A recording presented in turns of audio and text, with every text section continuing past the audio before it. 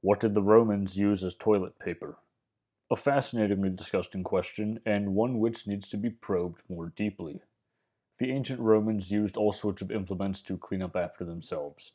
Pottery shards and rocks are known to have been used, for example, as well as water.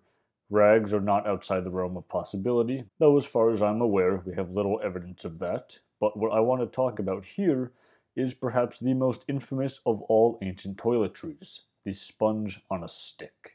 To the extent that we can even talk about it, that is, which really is not all that much.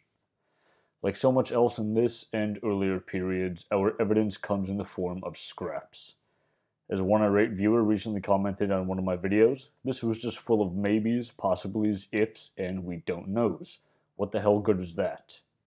Yes, welcome to doing ancient history where we don't know jack because we lack sources. Mediterranean sea sponges were prized for most of ancient and medieval history, even retaining their value into the 19th century prior to widespread use of toilet paper for their, well, spongy properties. They were employed in kitchens as general cleaning instruments and, of course, in latrines. We don't have evidence of prices, but many historians and classicists have assumed that the sponge trade was widespread in the ancient world, drawing their conclusions from the presence of sponges in artwork and some textual sources. Public latrines were a common sight in Roman cities and forts. Sometimes they had heated floors, sometimes the seats were made of stone, sometimes of wood, but all of them featured the sponge. One of our best sources for firmly situating the sponge in the latrine is a passage from Seneca, who describes the death of a gladiator in the latrine in the following manner. While so engaged, he seized the stick of wood, tipped with a sponge, which was devoted to the vilest uses, and stuffed it, just as it was, down his throat. Thus he blocked up his windpipe and choked the breath from his body.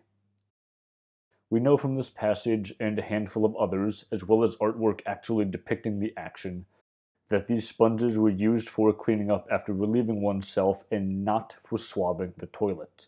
If it was, the horror of Seneca's tale would not be nearly so acute. What we don't know is how often these were changed. It's probably safe to say that in smaller latrines or even private ones in individual homes, there was one sponge. In larger latrines there would have been more, but how many is not clear, and it's not at all certain if they were sanitized. What we do have evidence of are creepy crawlies. In the act of wiping yourself clean, be careful. If you feel something tickling you, it's not your doctor's finger. It could be a roundworm hidden in the well-used sponge, which we have ample evidence of from the archaeology done at the site of Carnuntum. Practically everyone there very likely suffered from parasites picked up from the latrines. Fecal matter stacked up and it wasn't always carried away. Sometimes those drains got clogged. That means loss of appetite, abdominal pain, the leaching away of vital nutrients, literally, and potentially death. Potentially in such a manner that even the sponges could not clean up the mess. So the next time you fantasize about wanting to go back in time, just remember, the modern world is not perfect, but you'll sure as hell miss the plumbing.